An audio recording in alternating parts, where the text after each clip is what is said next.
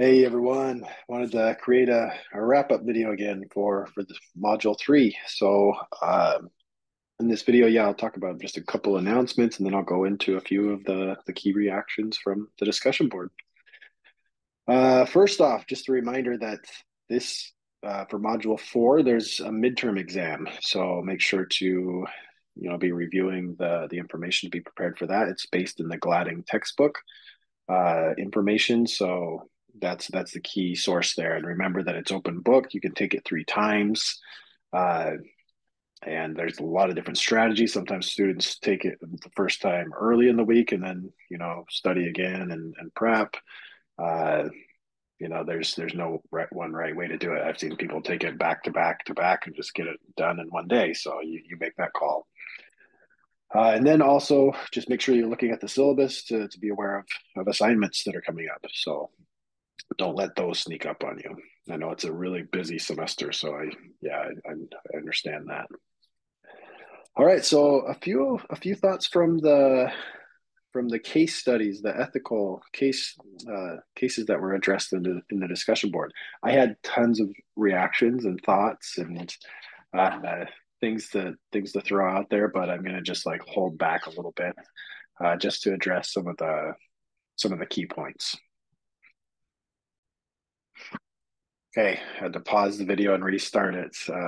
My son was joining me for a moment, so I had to address that. So jumping back into to the cases. So I'm just going into a few things because I had lots of reactions, and these could be just cases to address, for a long time.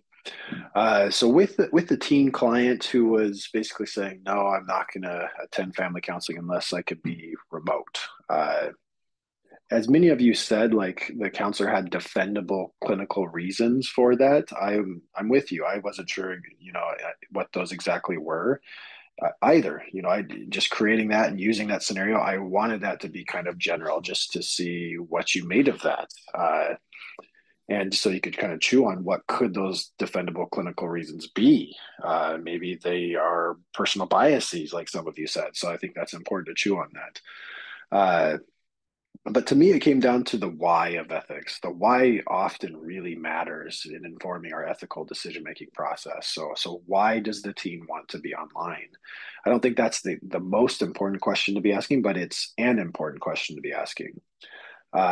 So one defendable clinical reason in my mind, at least, is that if perhaps the family is coming to counseling because they're struggling with like control and manipulation from various parties, and maybe the teen distancing could be a form of manipulation or trying to kind of gain a source of control, and it's like using the counseling relationship to triangulate you into this dynamic of control and manipulation.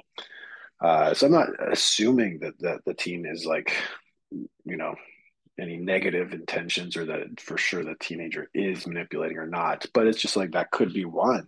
So us giving into that could be like, oh, we're giving into this triangulation, we're giving into this manipulation, we're giving into this desire for control, when maybe that holding a boundary of saying that's not how this is going to work, to like you dictating the terms of the counseling as a form of kind of obtaining control and disengaging potentially and kind of one-upping the family, that could be a problem. So an issue of beneficence, is it really doing good to encourage that type of autonomy when when it has maybe a negative tilt to that choice? Uh, so anyways, once again, this is me just throwing out possibilities, that could be, in my mind, at least maybe it's not a fully defendable clinical reason, but it's something to chew on. And these reasons to the why behind the ethics really matter to me.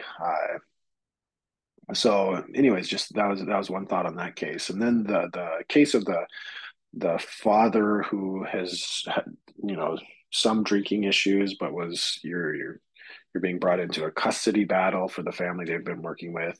What came to mind for me on this one was the who of ethics.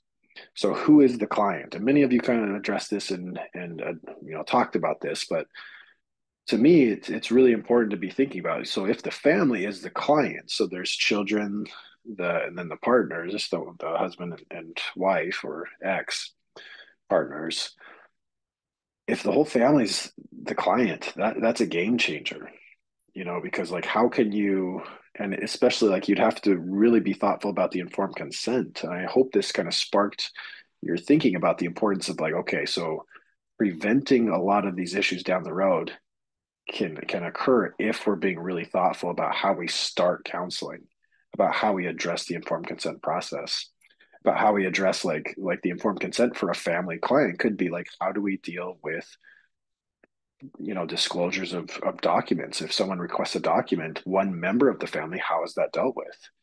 Do all of the members of the family need to give their consent for that? Because it is a family unit. That's the client. That's the client. So, just things to be thinking about. Uh, and some of you, and I think this is compassionate, but also something to kind of chew on. Because I'm not sure. I think there's an ethical and you know just consideration to it. Is like sometimes people were really being thoughtful of the children. What's best for the children in this custody battle? But if the family's the client, we can't just dissect and choose who we're going to give priority. Once again, if we're thinking systemically and if the family system is the client, so it's not like we can choose, okay, these members we need to focus on most, which that might feel kind of gross and icky because, maybe the children are the most vulnerable. So I think we need to consider that obviously of like that we don't want to do harm to any one member of the system, but ultimately, how can we do good for the family system as a whole? And that gets really hard in obviously a custody battle. And maybe that's part of our pushback against the courts and of disclosing because like how we can't really navigate that. So that's maybe where consulting with colleagues with legal representatives could help kind of speak to that level of difficulty of the ethics. Uh, so anyways, that's one key thought there. And I guess the last one on this one is it's stated that the private belief of the counselor was that the father was maybe the better caregiver, even though there was some alcoholic use that wasn't rising to like a substance abuse disorder. But ultimately, that's private. So what does that mean? Was that documented? Was that just like, hey, it's just something I've chewed on as a counselor and I've never disclosed, I've never written down. It's just something I've been wrestling with. I think that speaks to the importance of documenting. What are we documenting and how are we doing that? How are we able to bracket or at least acknowledge our private thoughts that we're still not sure of yet? So oftentimes we're going to have these private reactions, but they don't necessarily all need to be documented as like evidence that needs to be encouraged in the case. I'm not asking you or saying to hide information through your records. Uh, but anyways, I think it's just important to be, thinking about, okay, if we have reactions towards client, how can we document that? Or should we? Or is there a difference between psychotherapy notes for our own like reflections rather than like progress notes? So anyways, yeah, these cases get pretty, there's a lot of factors to it. Even like the managed care case, like I think that can be a case of client abandonment, like some of you mentioned, just like of fees and potential pro bono work, the ethical code on that, the ethical code on client advocacy, and once again, important to be going about like how can we do what's best for the client in that managed care situation too. So A1A of the IC code of ethics that many of you pointed out. So in the end, just overall reactions. I was hoping not to make this video too long. I just hope that you all saw that ethical decision making is a process. It's not a one-time event. I think sometimes I've felt like this urgency that I must like figure out the right decision, the right call right now, and know what to do, and like have this dissonance inside of me resolved when I'm facing these kind of sticky ethical scenarios. But a lot of times I found that I need to practice patience and kind of see how it unfolds. Sometimes there is no clear right answer at all. And I need more information. And sometimes that more information is just kind of wait and see, continue on. Obviously, that's not the case if there's like abuse, and that we need to address immediately. Sometimes there is an urgency, but a lot of times it's like, okay, it's a wait and see how things play out as we gain more information. Then we'll have more information to you know, consider in the ethical decision making process. So once again, that's why it's a process. And it's not just, we even might go through an ethical decision making model and come to a conclusion of what we're going to do, but then later on we get more information, we need to do that ethical decision making process again based on the new information that we have. So as many of you put, like I just put down, consult, consult, consult.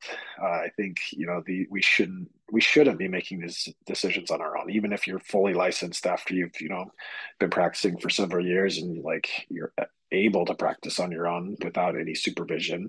But that doesn't mean that you can't seek out consultation from peers and from legal experts.